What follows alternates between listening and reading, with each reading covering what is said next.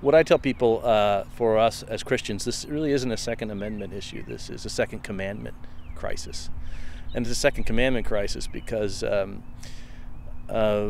told we're not supposed to worship false idols. And in America, over the last 20 or 30 years, we've created an idol of the gun. In the United Church of Christ, we have this great history and tradition of where we've challenged the status quo, where we've said sometimes the things that we accept as normal, aren't acceptable. How we treat certain people because of the color of their skin or their sexual orientation. We've said, as Christians, we understand that God calls us to take a look at who we are and what we're about. And so I think in gun violence, the status quo for gun violence just isn't acceptable.